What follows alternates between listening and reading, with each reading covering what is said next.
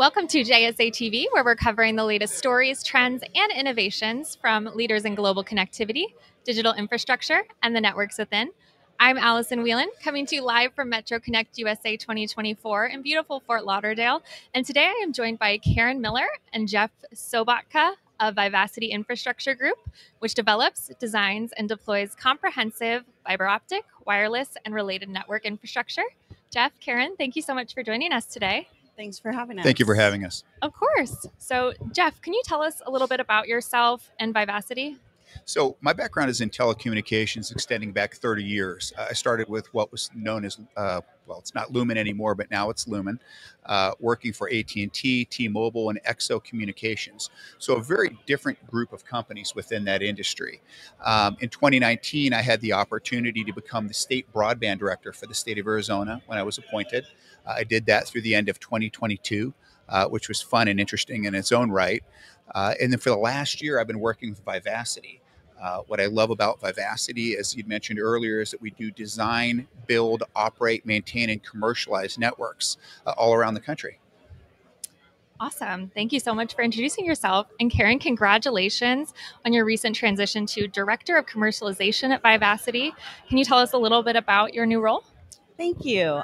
My role, at Vivacity, we represent a lot of government and utility organizations, and many of those companies have built out lots of dark fiber and conduit assets that facilitate broadband service. And my role here is going to be to help commercialize those assets. Well, congratulations. Thanks. Thank you again for joining us. So, network infrastructure growth is occurring nationwide, especially with initiatives like NTIA Middle Mile Program and BEAD. How is EX Technology and Vivacity Company fueling the breakdown of those broadband barriers? So we're active all around the country. One of our current projects is in Grafton County, New Hampshire, where we're building a middle mile network to connect the various communities within Grafton County. Grafton County won one of 11 NTIA middle mile grants, which is very exciting for the community and for that region of the country. Yeah. We're also excited about BEAD because BEAD offers us the opportunity to partner with states and counties and cities, but with ISPs as well, to deliver service to end users within those communities. Looking forward, I think one of the interesting trends within the industry is the ability of states through the Department of Transportation to partner with their broadband office. State of Utah sort of pioneered that. State of Arizona and state of Kansas have started to work on that. Not only building new asset, but unlocking the value, as Karen had mentioned, in existing fiber and existing assets. So this way the taxpayer gets more for their buck because things that are sitting dormant all of a sudden become monetized and provide valuable services to the citizens in those communities. That's great. That's wonderful for those communities and great that these initiatives are available. Is there anything else on the horizon? We have so much stuff on the horizon.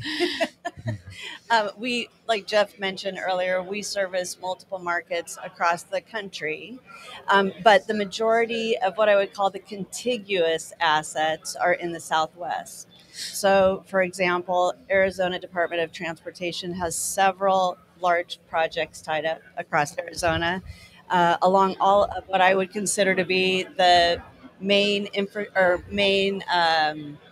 interstate routes throughout the state. So I-17 was recently completed by ADOT. It connects Phoenix to Flagstaff.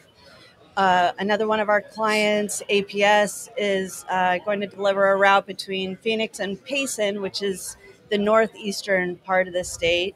And then we also ADOT is working between Tucson and Nogales to create infrastructure along that route as well. So lots of good activity, bringing much needed broadband and services to areas that have really never seen this type of infrastructure, at least as long as I've lived in Arizona.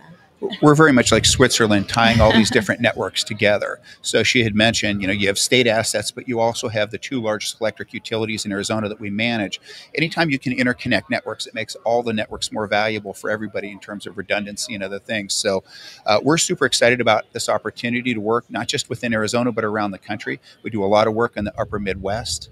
We're doing the Atlanta Beltline in Atlanta, Georgia, the Indiana Toll Road in the upper Midwest, and making it work for the actual users is the exciting thing for me.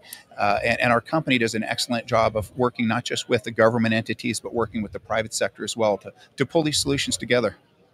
Yeah, I love that. Making it work for the communities, making it work for the different parts of our organization and our industry, of course.